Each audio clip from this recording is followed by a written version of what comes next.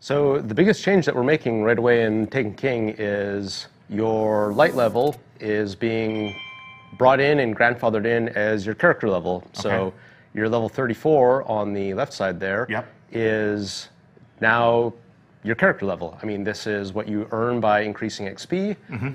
If you're a level 34 or a level 32 or a level 30, any character from year one, when you first log in to 2.0, we'll grandfather your character in, and we'll basically just boost you up to the level that you always have been all through the last year. So how are you calculating this level 34 character? We're going to take a look at the gear that's on all your characters in your vault, like just all over the place, and we'll figure out where your best character would be. So you don't have to worry about anything like, you know, logging in the night before and equipping the right stuff so that you actually are level 34 when you start Taken King. Everything in my inventory, everything in my vault.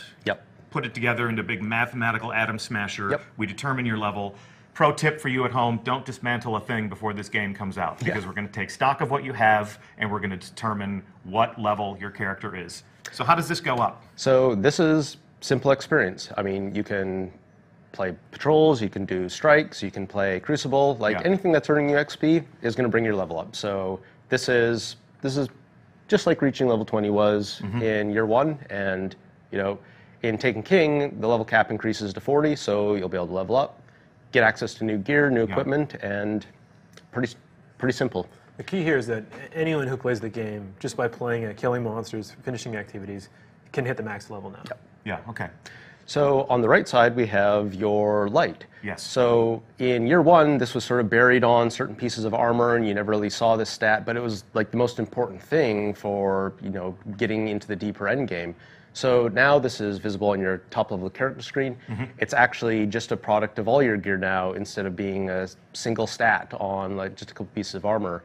So if you look at a helmet, for example, you see you've got 190 defense, and defense and attack, they both just combine together. It's kind of an average, and shows up on your character so as my your light level is an average of my attack and defense on my entire character. That's right. So all of these 190 items, the average would be 190. So what's bringing me down right now to 186? You might have a bad item equipped on one of your slots or something like that. See, yeah, you just got to go shell, which is a bit lower level. And ghosts have light now. Yep, ghosts have light now. Your class slot has light now. These are all contributing towards making your character stronger. So there's, you know, there's more to pursue. You're not just doing a raid for like one of 4 slots that actually matter. Everything matters now. Everything's helpful for your character. Everything you do progresses you. Everything that you do contributes to a higher level. If I'm a guy who, and I am, filthy casuals of the world unite, if I'm a guy who likes to go out of patrol while I enjoy the company of some friends, if I like to go into the Crucible and fail miserably with people who are better at the game than myself, I will reach that level cap. Yeah, you will reach level 40, absolutely. You always tell an interesting story about, what was it, the meme of Forever 29? Yeah, like last year, you know, this happened to a lot of people where when light level was the thing that you chased, it wasn't in your control, right? Like you had to get the boots, was it, in the raid to level 30? And the difference between level 30 and level 29 was pretty substantial. And now, like, light is a 3-digit number, and you know, 9 or 10 different items can contribute to it. And like, why is that number so important? So, for example, in this case, in year one, going from 29 to 30, I mean, that was something like a 30% swing in how much damage you did and took. It was a big, big difference.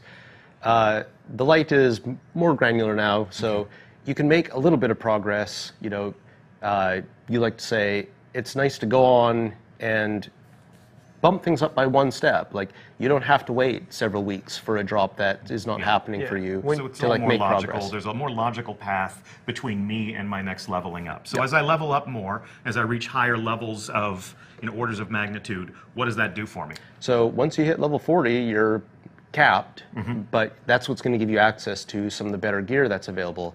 You have a few pieces of this in your inventory right now, so like here's a level 40 item that, you know, is 280 defense. So when you get to level 40 and you're able to equip that, you're going to see a nice big bump in your light level. Right. So for you at home, that is equipped for demonstration purposes only. You're not going to walk into the tower on your first day with endgame gear. These legendaries are things that you'll acquire in playing the Taken King content, but it won't be available to you until you level up. to level 40. Here's something else I want to ask, because it looks like you're doing some different things here. We still have intellect and discipline and strength. Yeah. So strength, for example, because your melee ability is unlocked on this test character, it's showing you what your actual cooldown for that ability is going to be.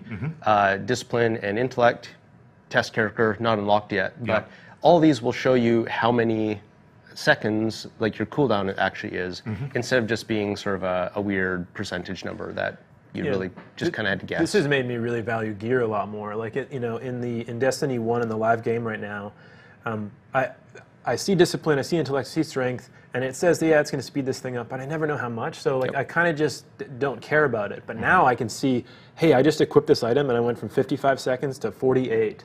And I'm like, well, I love the Stormcaller, and his new super is incredible, and so I'm going to maximize intelligence. Like I'm looking for gear that has intelligence so I can cast my super as fast as possible, as frequently as possible. Cool.